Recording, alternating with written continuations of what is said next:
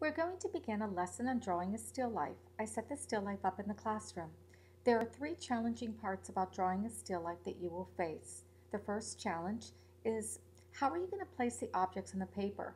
This is called composition in art. Your second challenge will be trying to draw the objects so that they look realistic. And your final challenge will be shading your drawing in order to make it look three-dimensional. That's using value to create form.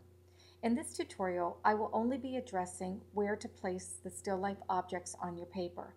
I recommend, though, that you go back and you look again at the tutorial that I created on the rule of thirds and also the tutorial on positive and negative space in art. Those 2 tutorials will help you. One of the things that artists do in order to help them figure out what to draw and what not to draw when they look at a still life or a landscape is they use what's called a viewfinder. The viewfinder is just a simple device that allows the artist to isolate or crop off the scene within the rectangular area. You can adjust a viewfinder to go back and forth, left and right, up and down, looking for the most dramatic and the most engaging composition. Some artists just simply use their hands like I am here in this photo, or they have viewfinders that are made out of paper. However, these are quite old-fashioned now because nowadays you can use your mobile devices as a viewfinder. When you go into the classroom and you look at where you want to draw the still life, simply get out your mobile device and look through the lens. There's a viewfinder. Move your phone around until you find a composition that's pleasing and then snap a picture.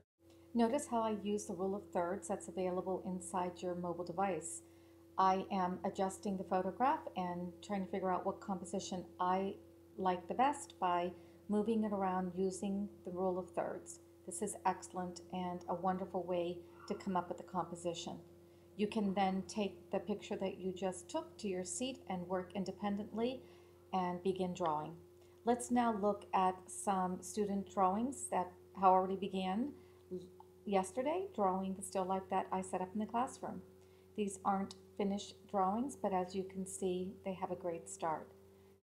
When you come into the room tomorrow, look at the still life, take a photo with your mobile device, go to your seats and begin drawing. Have fun, guys.